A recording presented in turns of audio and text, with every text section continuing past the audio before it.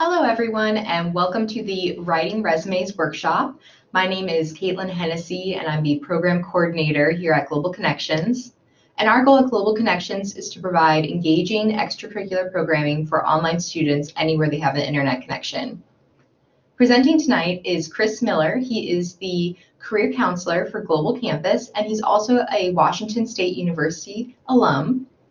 And as many of you are already doing, please do use that chat box to discuss tonight's content, and you can also submit your own resume questions for Chris throughout the evening.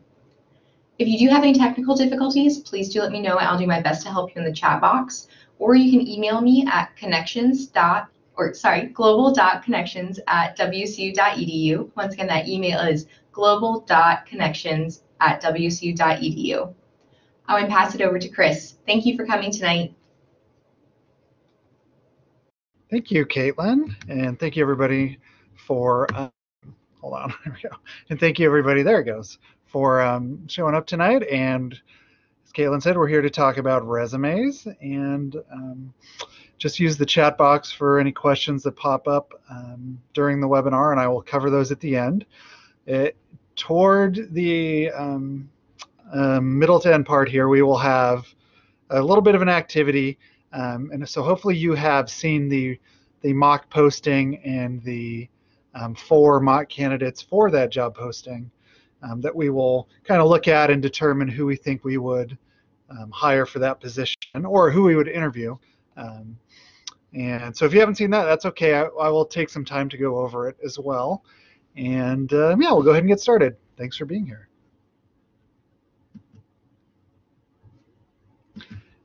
I always start off my webinars with a look at the career development process in general, and I think this is a pretty decent snapshot of it from my point of view. Some of the 4 main stages of this process are kind of self-evaluation, exploring options, career options, getting focused, making a plan, and then putting that plan into action, taking action. So the topic tonight being resumes, I would say this is taking part in the know yourself and take action part, because if you don't know yourself well and can't talk about your strengths and your interests, then it's really difficult to put a resume together. And then, of course, taking action, this is one of the main tools in the job search, as we all know. So a brief look at just the history and the reason for these things called resumes. Obviously, it's a French word when I have it, spelled correctly with the accents, which I never do. It means summary. Leonardo da Vinci is credited as being the first person to use a resume. That's kind of just like a fun little historical note that's probably not true. I'm sure there were other people around the same time and before that did something similar, because what it really was a letter. It was a letter that he sent to the Duke of Milan as he was traveling around Europe. He was sending letters to traveling or to nobility around Europe and kind of assessing their needs and kind of saying what he could do to help them with their problems.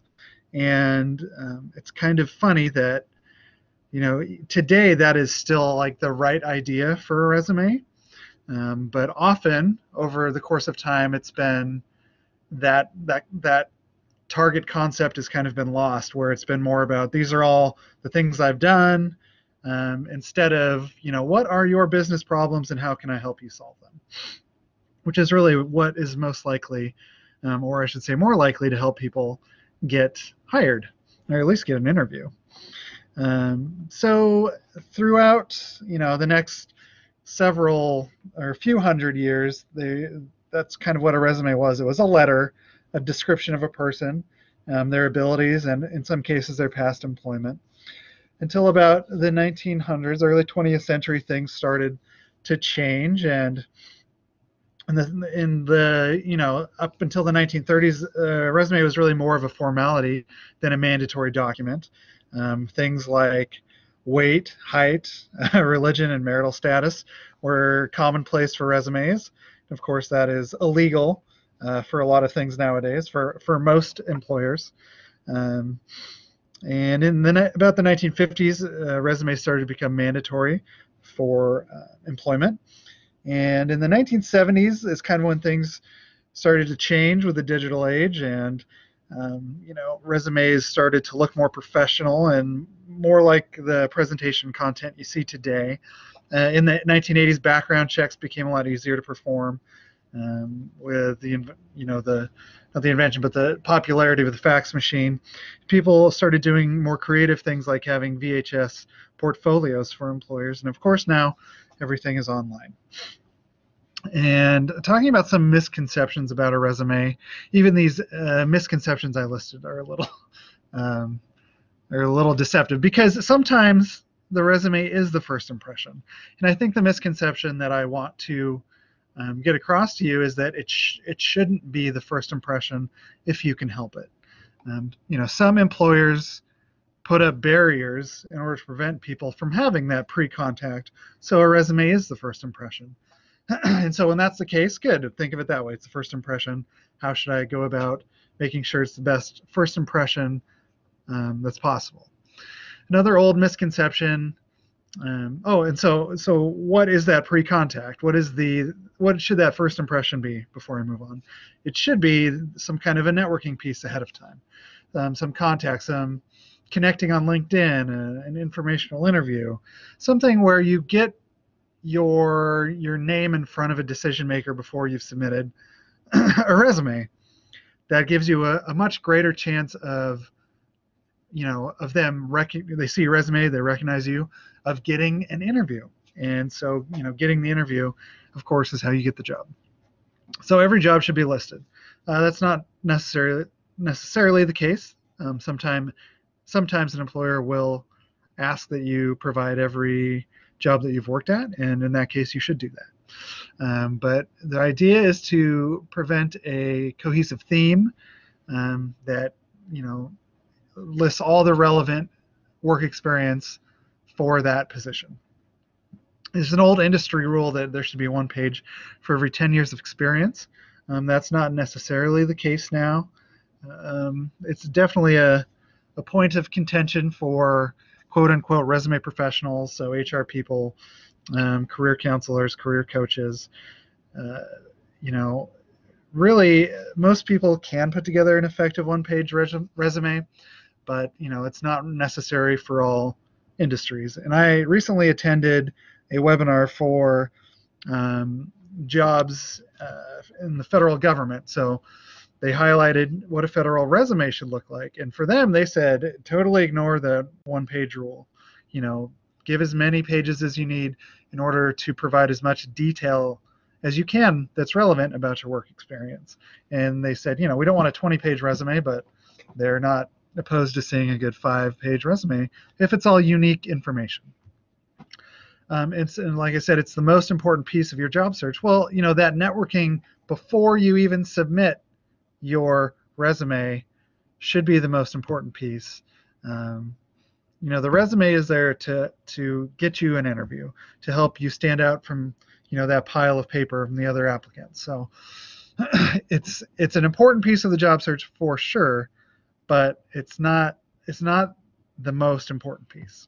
Making the connection with the employer is the most important part. So just to start off with some pointers, and we'll come back to some more in a little bit here. I've already mentioned that first one, that a resume should present a clear theme. And ideally, this is done through work experience and education. Ideally, you're trying to apply for a job where you already have some experience in the field and your education is directly relevant to that. That's not always the case. And so if you're a career changer, or if you're going to a field entry level, how do you present a clear theme? Well, you do that through a functional resume that highlights transferable skills and experiences. And so I will be showing off kind of a template, an idea for this in a little bit as well. But the idea is just to highlight, what have I done in the past with each experience that I've had, work experience, volunteer, internship. What within those jobs, which experiences are relevant to the job that I'm trying to obtain? Full pages versus the old industry rule I talked about, and the misconceptions. One of my pointers here is that sure, a lot of people aren't able to get it down to one page, but use all of the space that's available to you within those pages. So my point is not 1.5 pages, either 1 or 2 full pages. Use the space you're taking up. Font size is important, that it's legible, so it's not too small in order to fit everything down onto one page. Around 10 to 12 is pretty common. Verb tense consistency, so just to be consistent in how your writing is.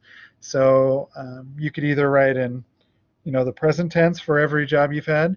You can write in the past tense for previous jobs and also have present tense for the current job. That's fine, and in that way you could say it's not necessarily consistent, but it's in order to be consistent in one of those ways. So everything's either past tense, or everything in the past is past tense and your present job is present tense.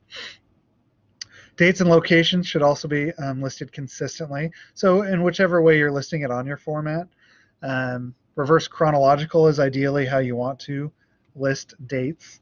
And locations just means that for every position, you're remembering to include what city and state you're in.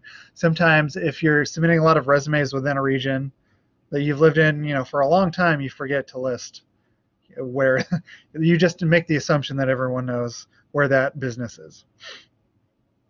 Leading in is very important, and this applies to the entire document and also within each section.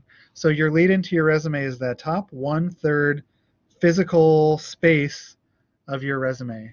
And the reason for that is because a lot of people who will be reviewing your resumes are pulling it up on an electronic device, be it a phone or a tablet or a laptop, and that first third of your of that page that you submit is usually the space that shows on that electronic device where they're reviewing it. So that's the idea of having a nice heading, having a professional summary, and usually that's it. Sometimes you'll see a little bit of the next section.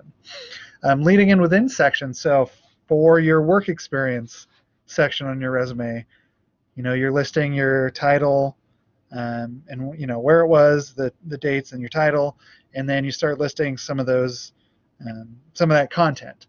You should lead in with your best selling point there, your most relevant piece of information. Your resume header should be have your name and your contact information, and your name should stand apart from your contact information, and you should have at a minimum 4 things. So your name, your phone number, your email address, and your unique LinkedIn URL. And that's still kind of a new thing for people. Not everybody puts that on their resume. And that's because some people haven't created their LinkedIn profiles yet. And so that's something that needs to be done for every job seeker. PDF. So format is important. Submitting in a PDF format tends to have the best results on the uploader side. There seem to be fewer issues with the way your resume looks. So it should look the way you intended it to look. So that's my recommendation, is to submit in a PDF form. Who should review your resume? Very important point. Is that you should have different eyes look at your resume, because people like me, we don't necessarily have the same within group. Other career counselors, other HR professionals, we don't necessarily have the same opinions about what looks effective on a resume, and also especially for content, because the best people to give you a review for your resume are the ones that have experience in the areas you're trying to go into. And so, for me, people in education or counseling and psychology, I can give them the best content reviews. That's my background. So for other people, I do the best I can, but it's more about format and aesthetics. So a little bit about resume pointers, and we'll get back to some more. Which tools are available to you in order to help develop your resume content? There's the resume coloring book. There is the WSU resume packet. There's the Occupational Outlook handbook. You can perform informational interviews, and there's also a website called Wordle.net that simply creates a word cloud, and I will show you a little bit from these resources and how to get to them, and to give you an idea about how that can be helpful for you. So I'll start with the resume coloring book, ascc.wsu.edu. That's the Academic Success and Career Center for the WSU Pullman campus. And so this is where you would go to access the resume coloring book and also the WSU resume packet. So on the drop-down menu here on the left side, click on Careers, then scroll down to Resumes and Cover Letters, and then you will see the access point, the portal for the resume coloring book right here. And I think you can log in just at the bottom. Nope, you just click on the resume coloring book box to log in. What is it? Why should you use it? It's a series. So originally it was a book, and the author started kind of transforming it into online modules for higher institution, higher academia. And so there are these 6 online modules. They're about 90 minutes total from start to finish. The vast majority of people, you don't do it all in one sitting. I wouldn't recommend you do it all in one sitting because there's going to be a lot of brainstorming and a lot of worksheets to fill out along the way to help you develop your resume content, which is the most important part of your resume. So it helps you translate that volunteer experience, internship experience, any kind of leadership experience, both paid and unpaid, into skills and competencies that are valued by employers. It's an action-oriented way of teaching resume writing and resume wording, so it's not just about formatting and aesthetics. It'll talk about different styles of resumes, different types. A lot of people find it difficult to self-promote, and it helps you, take that self-judgment out of the equation, really focus on your experiences. Focusing on transferable skills helps you look at the work you've done. Like I said, it has a thing called the ethos method, where you look at every experience and you break down the tasks within those, how you did it, the outcomes and the skills. So that's ETHOS is their acronym, ethos method.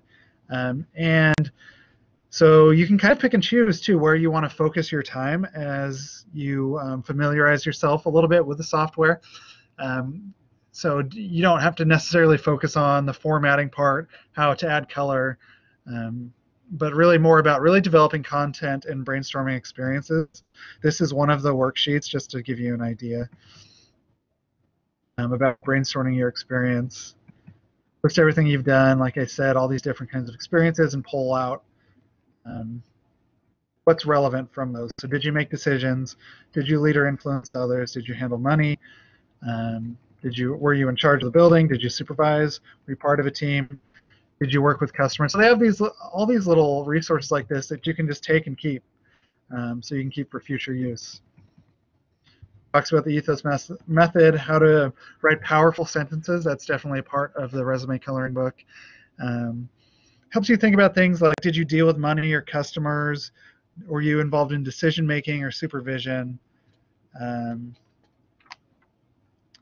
It helps you quantify your work. Numbers are very important for resumes. They're very powerful. The eyes are naturally drawn to numbers. So not just the quantity of your work, but also the impact of your work, the quality of your work, and the scope of your work environment. So this is really a great tool for developing that content of your resume. Also here at the ASCC website is that resume packet, and the easiest way to get there is to go, again, on this left-hand menu under Career Services, the helpful links, and on the right side they have these different information packets. And one you can see is resume and cover letter. This one is helpful because it has good examples. And no matter what, you'll go through things like the resume coloring book, and you'll do these brainstorming activities, and you'll fill out these worksheets, but sometimes you still get stuck. Sometimes you still have a hard time, thinking about different ways to make the language different and still powerful. And sometimes you just need an example.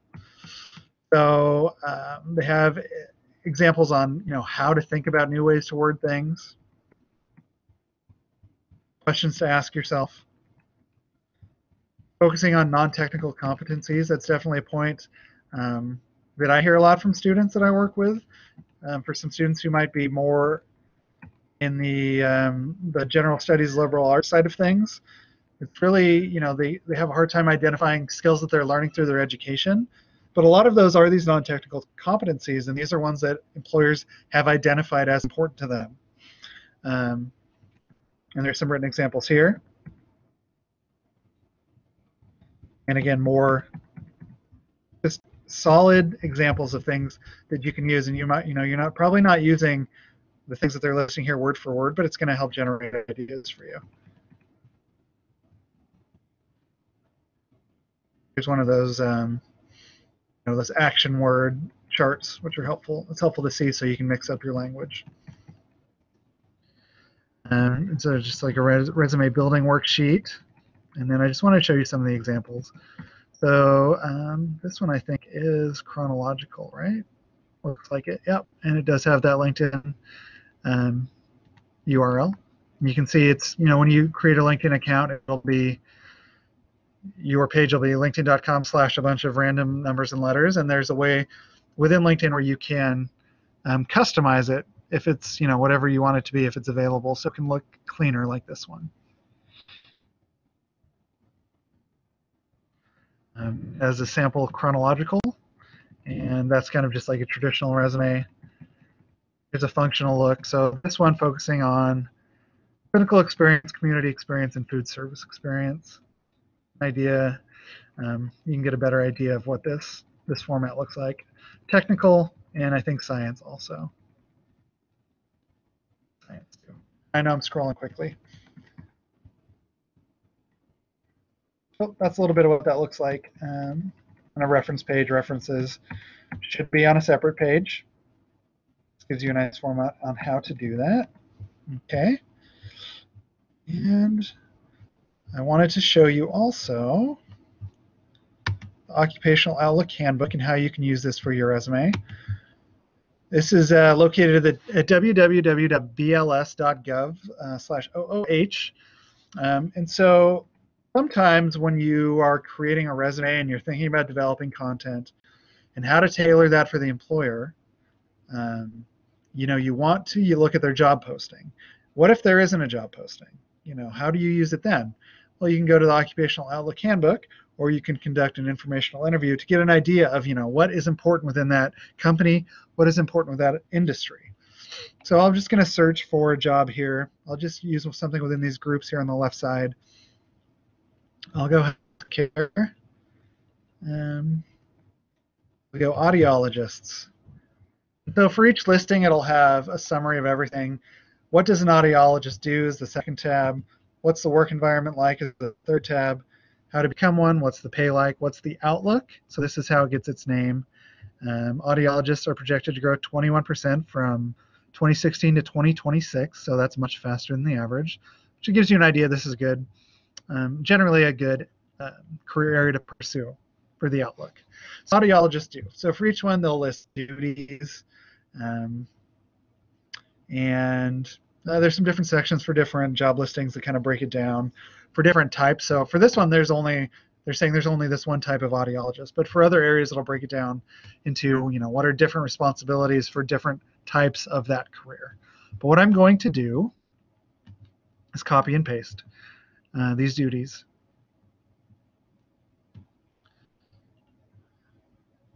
Okay, so I'm copying. And now I'm going to show you Wordle.net, which I mentioned is just a word cloud generator. And so just to show you what this is like, I'm going to click Create My Own. I'm pasting it in there, and I'm going to click Go. And it's going to create a word cloud for me. And it always likes to do it in a layout that's difficult to read. So I'll switch it here under Layout to horizontal. And I don't love this font either. There we go, much easier to read. So it just does kind of, it randomizes the layout and the font, but you can change those very easily. So this is a kind of like a little trick, and it doesn't always work. But if you're trying to think of a way to kind of tailor your resume, look at information on, a professional organization, on the Occupational Outlook Handbook, to give you an idea of things to focus on. So for audiologists, obviously there's going to be a lot of, patient experience. What kind of treatment experience do you have? Obviously, knowledge of hearing in the ear. What's your, your educational background? What kind of data experience you have with measuring hearing loss, working with implants, et cetera, et cetera, et cetera. So this is just an example I totally just pulled out from a random search. So yeah, that's an idea of how you can use information online about a certain career area in order to provide resume content, to build resume content. Another brainstorming thing that you can do. So just some ideas of how you can use resources. Also, informational interview. I talk about these in most of my webinars. It's just conversations you arrange with people who have knowledge and experience in a profession that you wish to investigate. It's used by professionals to research advancement opportunities, as well as career changers or people looking to enter the field. So it helps you to gain insight and information from a personal account of the work setting, knowledge and skill requirements and current trends, develop your networking skills and introduce yourself to people, help you identify how to prepare yourself for that particular career goal, and also increase motivation in doing so. And so if you want more information on informational interviews, you can just send me an email and I can share that with you too. But these are all great resources you have at your fingertips to help you develop that resume content, which is the most important part. So under your work experience, it should be a mix of duties, responsibilities, skills you developed, accomplishments. That is the most important part of your resume. Common mistakes, and so like a lot of these things, common mistakes are the opposite of the tips. So a common mistake being, not listing your LinkedIn URL in the heading, not focusing on the strong lead-in,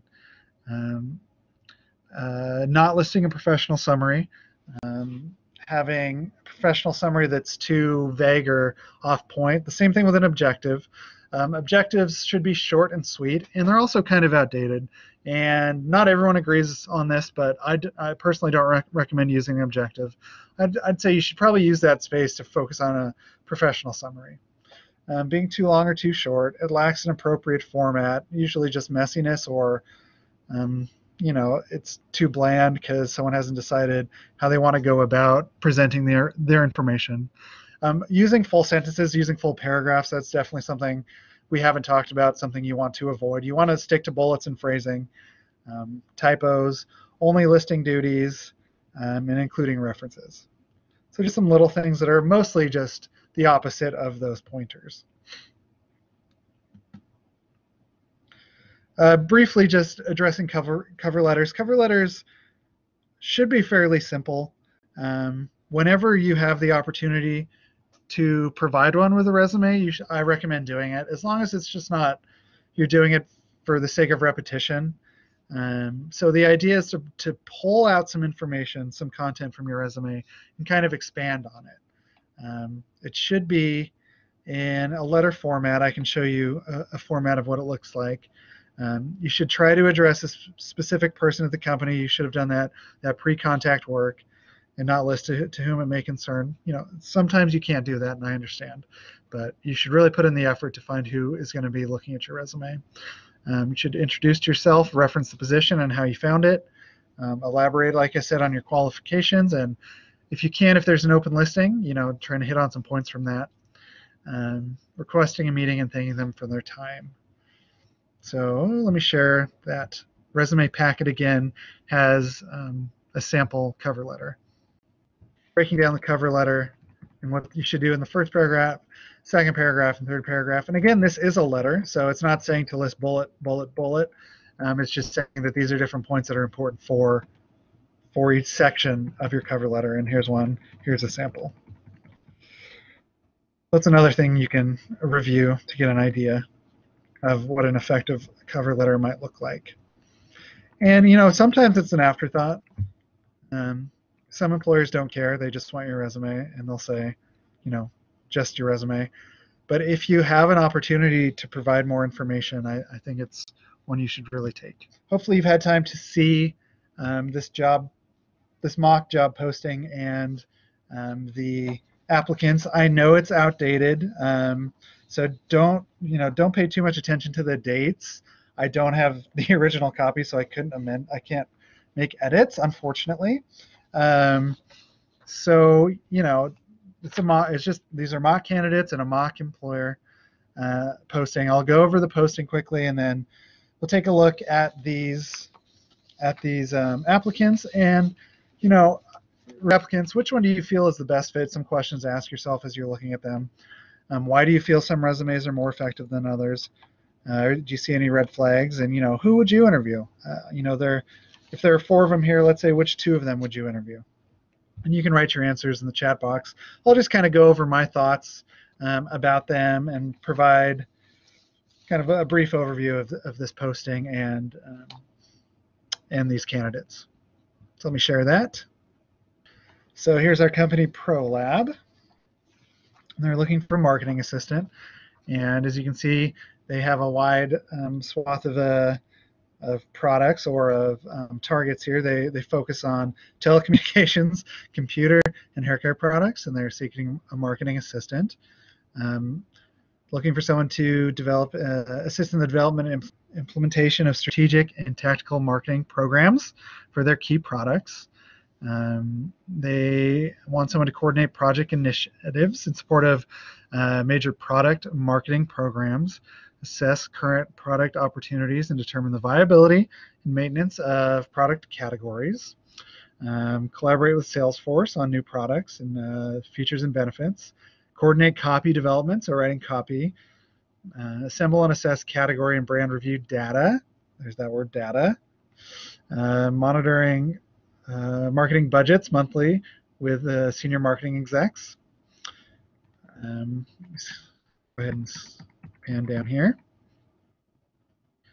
The requirements requires a bachelor's degree in marketing or a related field or equivalent experience. Minimum of 1 year experience in a business environment, marketing, I should say. Skills in product management, brand management, PR, journalism, advertising, sales, and product development. Possess strong communication skills to inspire and lead peers and instill confidence within the organization. Effective conflict resolution skills while maintaining the ability to challenge thoughts and ideas. Strong execution skills, detail-oriented, analytical project management skills, multitasking, working in a fast-paced environment, proficient with Microsoft Office, and self-driven, high energy, and dedicated work ethics. So that's just giving you an idea of this mock posting for a marketing assistant that ProLab is looking for. So some of the things that I see, and I can't copy and paste this into Wordle, but I'm seeing a lot of project management, of course, marketing experience, things that they've developed and implemented, so different strategies that have kind of come, that they've started from cradle to grave, product experience, writing copy, working with sales, reviewing data, so any kind of data analytics experience they have, budgeting work, educational or relevant experience in marketing, PR, product management, brand management, journalism, advertising. So these are kind of those keywords that they're looking for with this one. Some of the things that you would hope an applicant would be focusing on. But first, we're going to start with Gabriel. And I see, like I said, these are older, so there's not going to be any LinkedIn information in their contact information, but we'll go ahead and ignore that for the time being, and we'll ignore the dates for the most part. You don't have to list, so with contact information nowadays, you don't have to list physical address. You can just list your phone number, your email address, your name, of course, and that LinkedIn. So, but he has his phone number and his email address. He has a really long objective, and an objective should be short and sweet, clear and concise. So, I'm looking at this as a career counselor right now, not necessarily as that employer. So from an employer's point of view, this is a one-page resume, so maybe it's okay. I wouldn't really call this section an objective. It's more like a professional summary. So maybe a simple retitling would help there. So in looking at the format, they're going from objective to experience and education second. And so thinking of leading in, I would say, what is your experience now? It's retail sales specialist. It's not necessarily marketing. Um, Sales is something I would say can be construed as relevant, depending on the specific experience. But the education down here shows a degree in marketing. So in terms of the lead in and being strategic, I would probably go professional summary here, and then education, and then experience. And of course, within education, the lead in is important. They're starting with a certification and then the bachelor's degree. Well, that's a 2-week sales training certificate, which isn't super relevant to marketing. So I would flip that. You're going to want to lead with your bachelor's degree and then have the certification underneath it. So that's one of the things I see. There's great data. I'm seeing the numbers pop out right now. Met or surpassed sales expectation each month for 2 consecutive years, averaged 120% of quota in a given year, ranked number 1 out of 15, sold to 900 plus customers. So that's great information for a resume. So he has relevant experience. He has relevant education. You would say, his experience, it might be relevant. I would consider Gabriel based on those. He has some affiliations listed here about a professional association. I really like how he's listing his skill level for skills. So telecom sales expert level, working with a CRM expert level, working with Microsoft Office intermediate. And additional information, he's kind of, languages. So that's one of the quirky things that you wouldn't really need to have on here. This isn't an international posting. And so you don't really need to list that you're fully fluent in English. That's unnecessary information. I like his additional information here at the bottom. High energy sales professional with a proven track record of sales, and that's backed up with these bullets here, or these stars, about how he's ranked number 1 out of 15, 120% of the quota. But this seems kind of repetitive to me, this additional information section. It could be something you could combine with objective, replace as the objective, or kind of flesh that out more in a cover letter. But overall, I think it has a nice format. It flows fairly well, and I'm keeping Gabriel in my stack. Miranda, the heading looks nice with the name standing apart from the contact information. That objective is very short and sweet. I would say you want it to be clear and concise, and they got the concise part down, but not the clear. So that would need some work. Leading with education suggests that maybe you don't have any experience. But then looking at the employment, there is relevant marketing experience. It's just as an internship. So I do understand why this person's leading with education first. So I'm okay with that. But, as a career counselor, what you want to do is kind of make this part stand out. This all kind of runs together here. So, this Bachelor of Arts, International Business and Marketing, using some kind of bolded font, italicized font, underlined font, just to help that stand out. Putting on my employer hat again.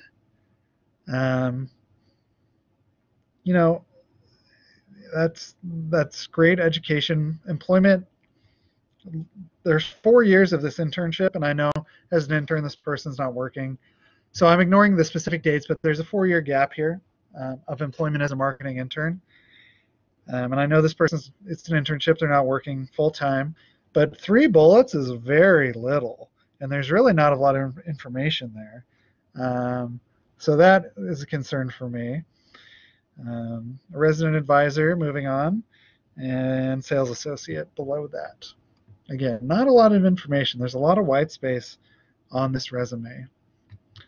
Relevant computer skills are listed, but again, this is just mostly an expansion of Microsoft Office skills. Interest being ice hockey and limericks, that's interesting to me. So although it piques my curiosity, I don't know if this one would be in my pile. Moving to Farley. Farley has done well with his name standing apart from the contact information, but there's no email address, which is odd even for the time. Seeking an entry-level position in sales or marketing, that is definitely not something you'd want to see. You'd say, why doesn't that just say marketing? And also marketing for ProLab. Education, BA in communications with a public relations, PR major. Yeah, it's not marketing, but that's very relevant. Where it is, everything looks good there. So leading with education over experience.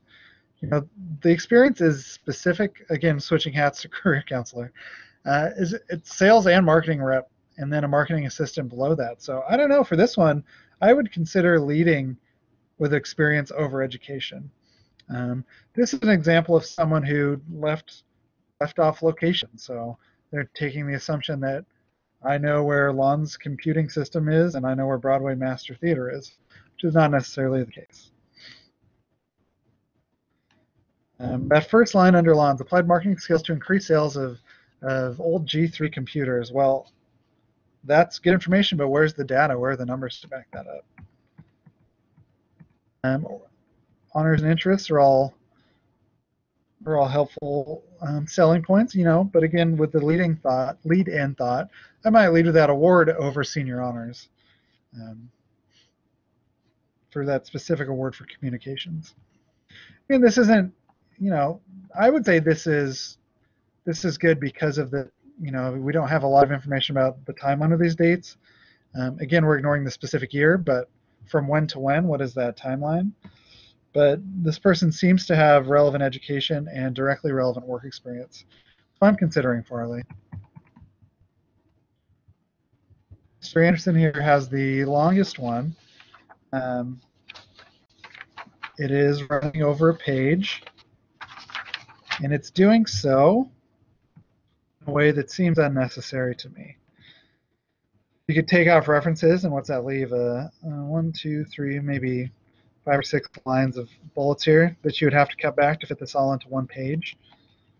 I see an easy way you could do that right now. Objective to obtain a marketing position in a corporation. So that's very bland. Again, concise but not clear. So I would say cut that, and then under honors and activities, make this 2 columns instead of 1 column, and there you go. You have a 1-page resume. Again, that's my career counselor hat. Education, leading with education, so probably not a lot of direct experience with marketing, but maybe there is. A marketing major, so that's fine. Looks good.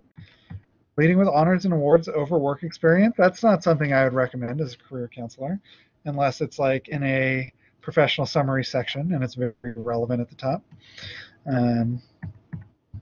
Work experience, it's interesting how they listed it runs together.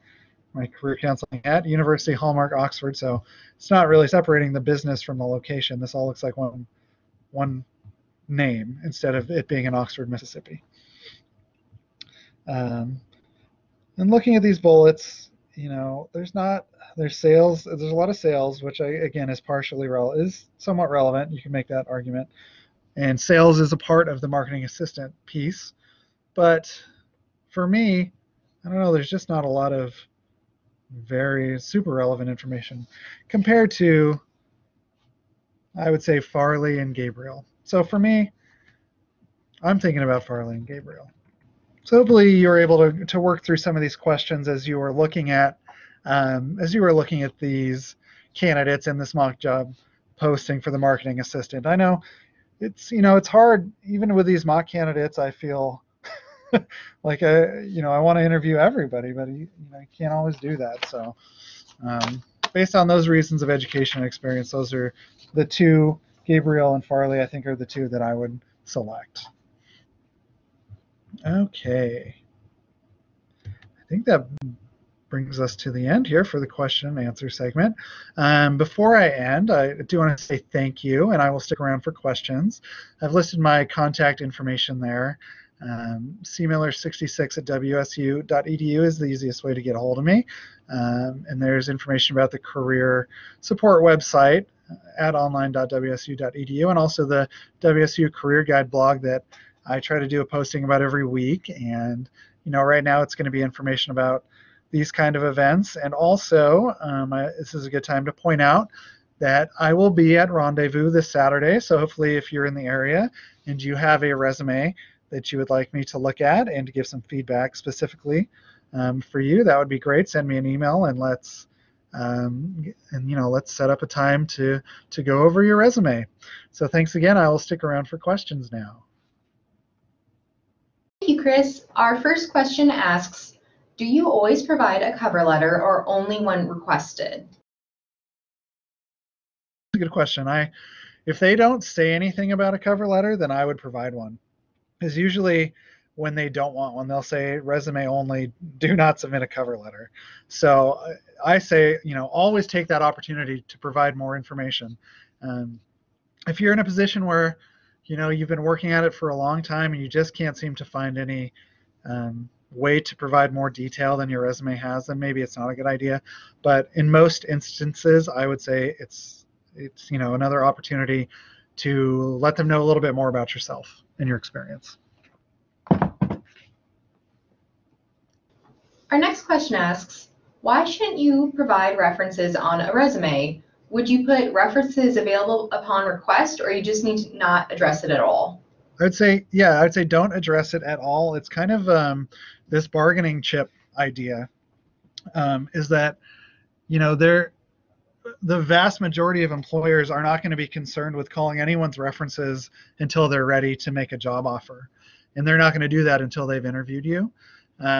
So what you want to do is, most people would make no reference to it whatsoever, and all it does is, if you put it available upon request, it just takes up space on your resume.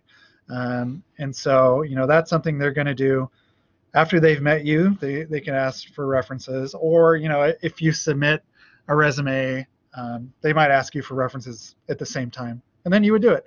But if there's no mention of it, don't do it.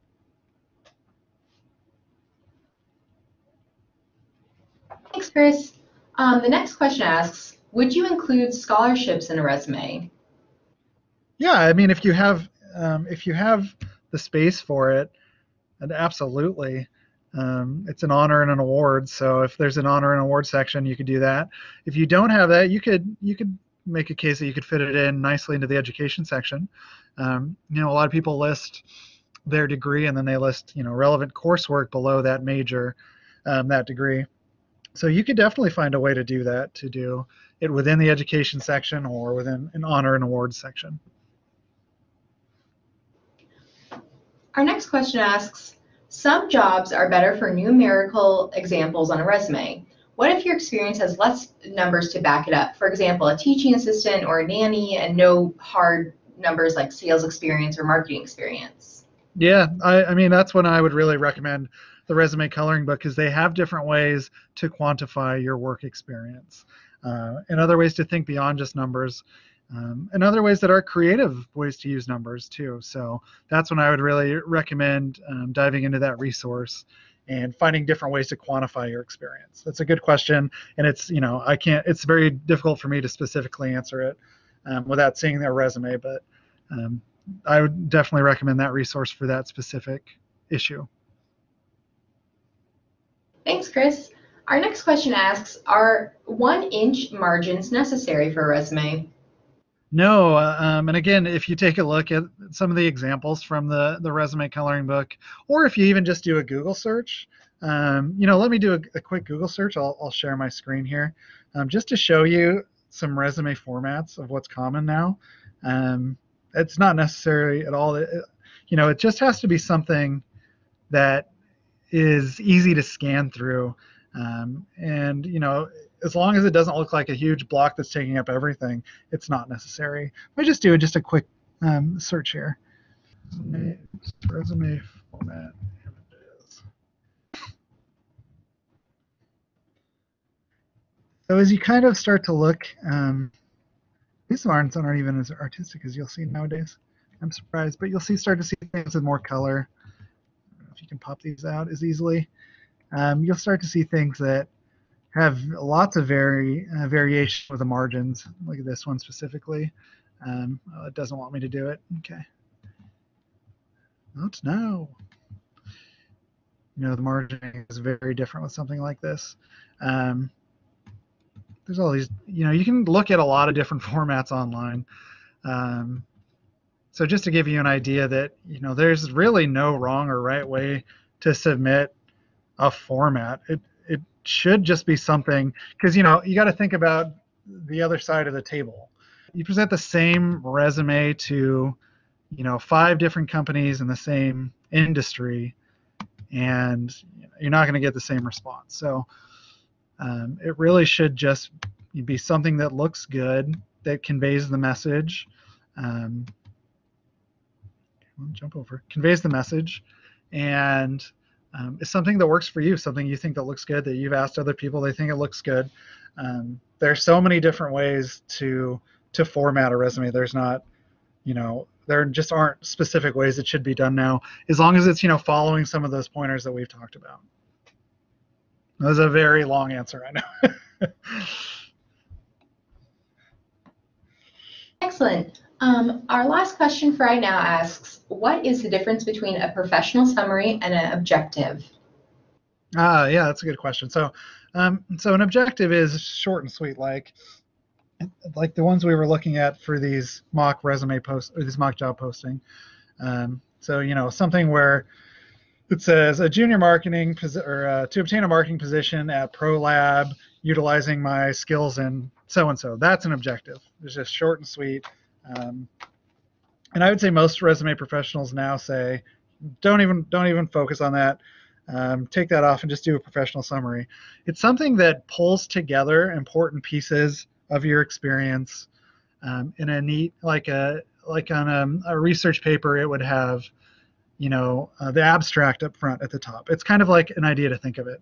So if you have that ability to look at the job posting and kind of see what they're trying to get out of an applicant, and kind of specifically address those by highlighting your qualifications. So a professional summary is just that. It's saying, I have this many years in this industry.